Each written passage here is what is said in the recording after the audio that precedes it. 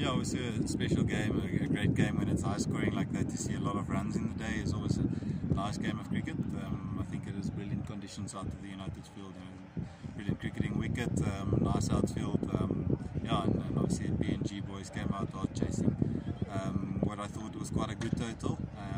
Yeah, it was nice in the field, to battle it out with a young team, a remending, if I can call it that, a team that's trying to rise up again. So yeah, it's special to be out in the field and fighting for a win like that with a new bunch of boys. Great, Gerhard, and you gave a fantastic performance, scoring 100, getting a few wickets and a few catches. Just tell us about your performance. How did you feel about that? Yeah, I think I've been underperforming a little bit over the last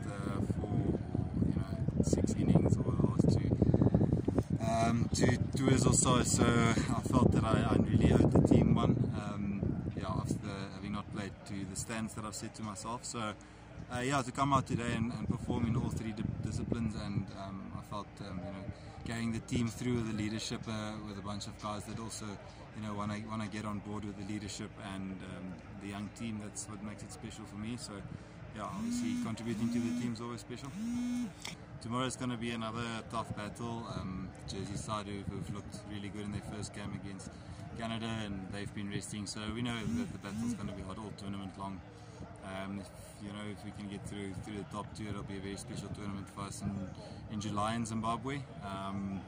Yeah, it's something where as players individually also you want to play in big stake tournaments like that, where you're going to play Test Nations again, I believe. So yeah, we really want to get through to Zimbabwe. It's going to be a tough battle, all the sides here being quality and really being on the up, coming through from Division 3 or Division 2.